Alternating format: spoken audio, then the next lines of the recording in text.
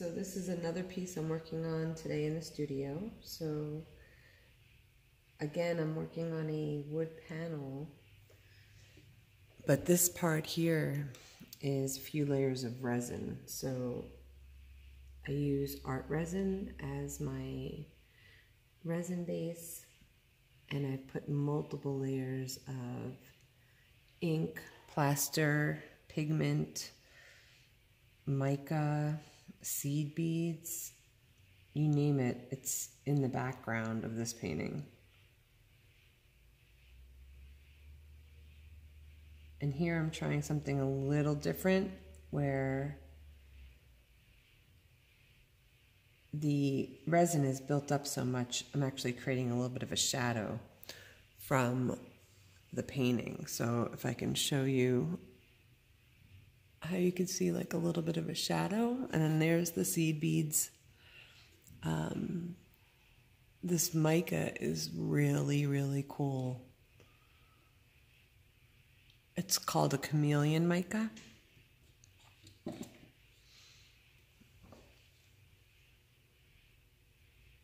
But it really gives some neat effects. It's super unpredictable when you apply it, but overall it's pretty wild. So because this golden eagle is so small, I'm not going to be too concerned with getting all the details in there, but I still want it to feel like feathers. So I'm using my liner brush again. I always tend to have a favorite brush that I use over and over again for a while.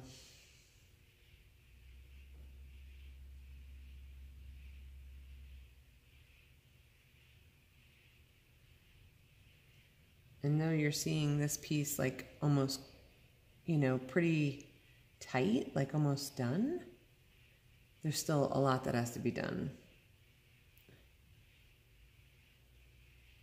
So I'm using Van Dyke Brown by Golden and the Payne's Gray by Golden. And I'm just using the fluid acrylic instead of the high flow.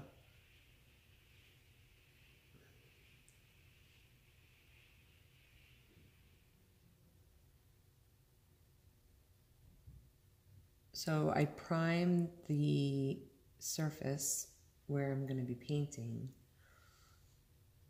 with an acrylic primer. So it's the GAC 100 by Golden. Because the resin is so shiny, you need something that's going to bond to the resin. Otherwise, you're going to do all that work, and if you're not going to seal it, it's going to chip off in time.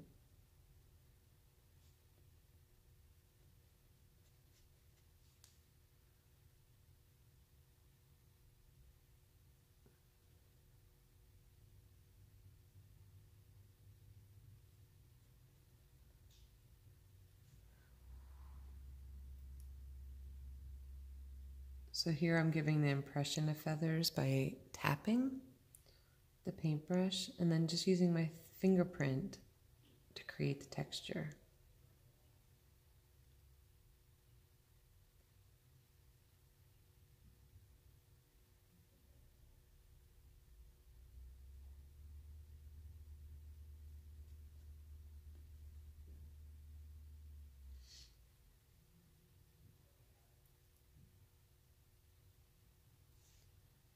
So here I'm working on the pattern of the feathers. So there's a slight pattern to the interior portion of the feather.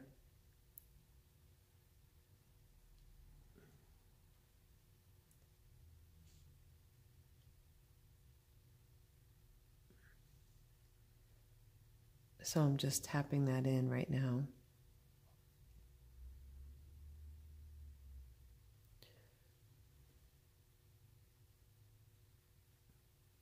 And I'm doing that with some burnt umber.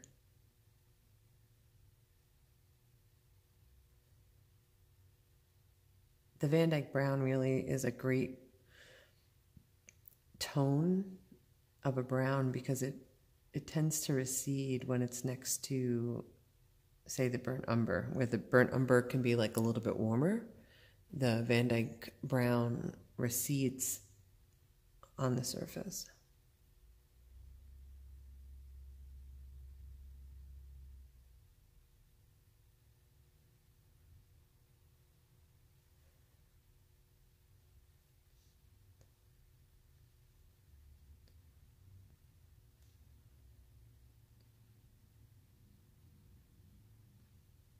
So I'm always trying to follow the direction or the path of the animal or bird that I'm painting. So everything has a dimension, and when you're trying to create dimension in a two-dimensional space, it really is important how you apply your strokes of paint, because that will help to build up depth immediately.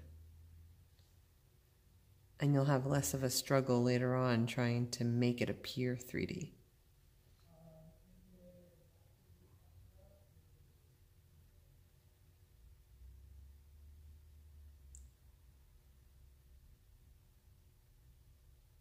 So you'll see sometimes I'm painting almost like with like a curve or a comma stroke.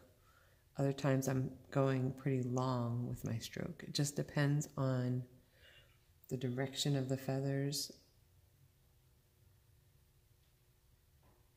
and to utilize the best possible method while I'm painting.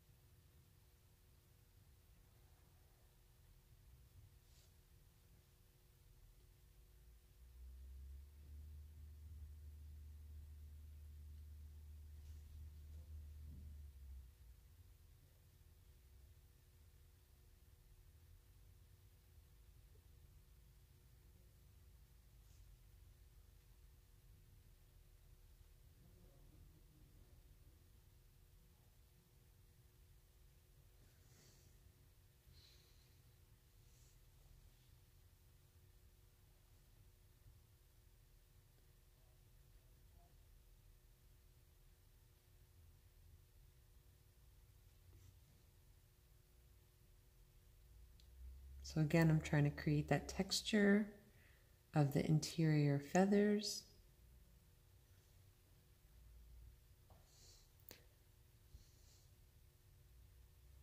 So this is my second layer. So I'm kind of shifting from where I put my first row of color. And I'm beginning to separate a little bit of one feather to another.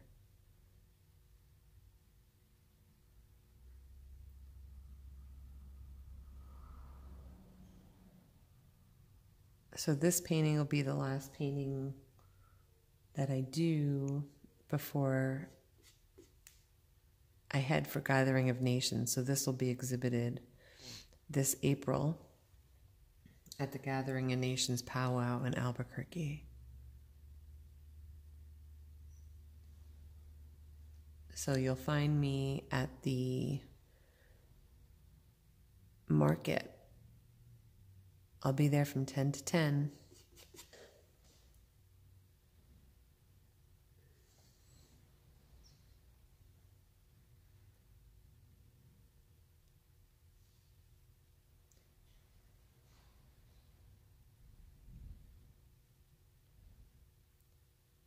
So again, I'm painting rather loose, just trying to get an overall pattern that feels like the feathers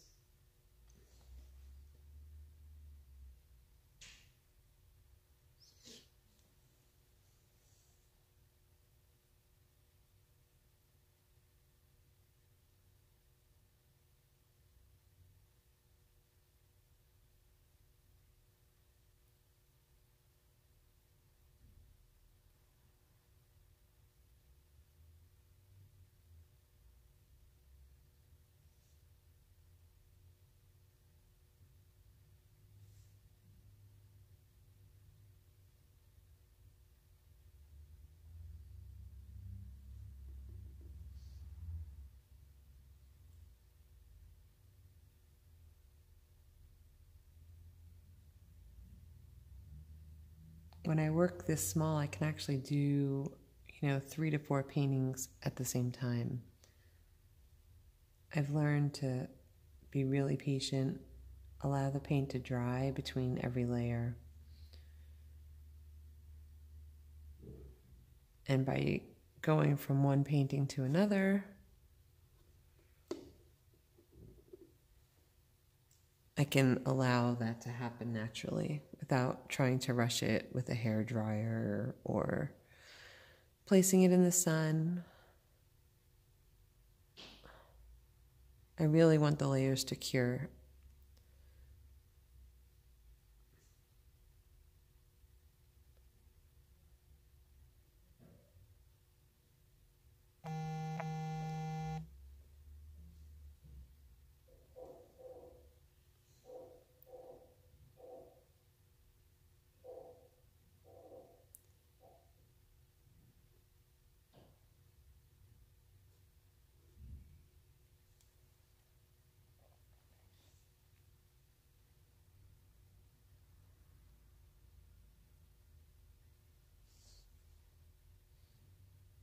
I haven't decided yet for this one if I'm going to put another layer of resin.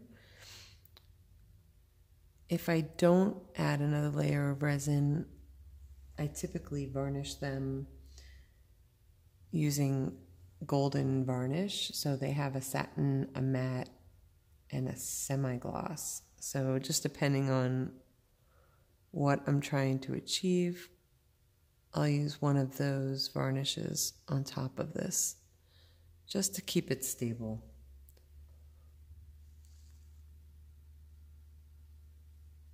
I've done a bunch of scratch tests with it, and that varnish seems to work the best.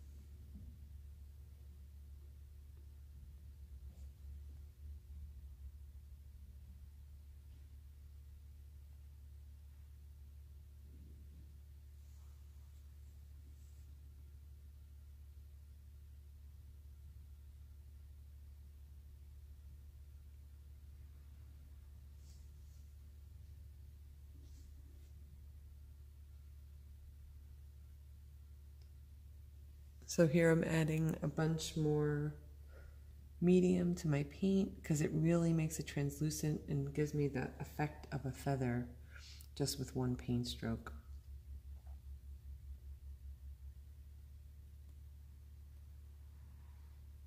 And because I'm just like pulling away, like lifting up the paint, and I have that underpainting of the white, I can really get some interesting depth right there. So that's just brush strokes, creating various feathers in a very simple and quick way.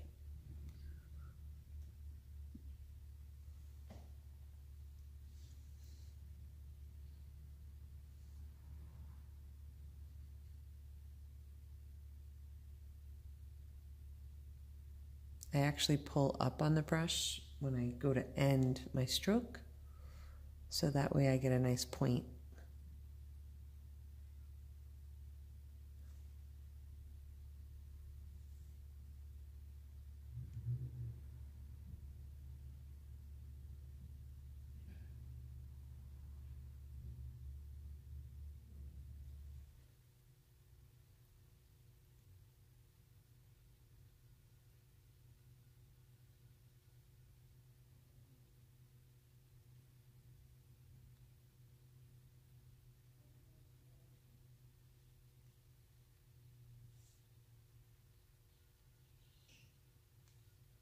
Again, I'm turning my brush in the same direction as the feathers would lay on the bird.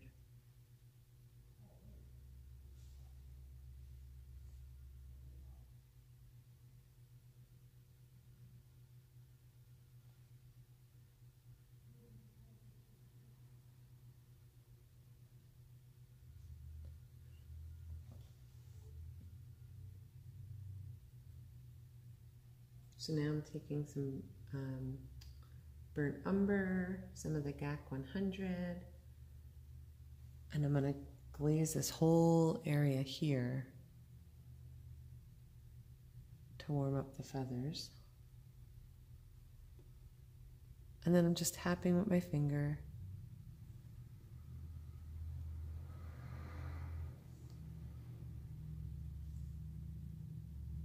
To give me a sort of texture.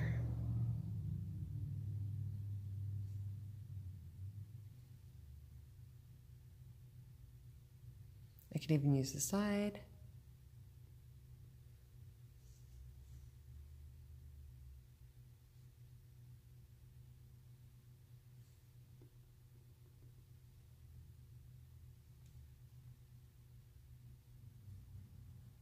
But I'm just trying to give the impression of texture.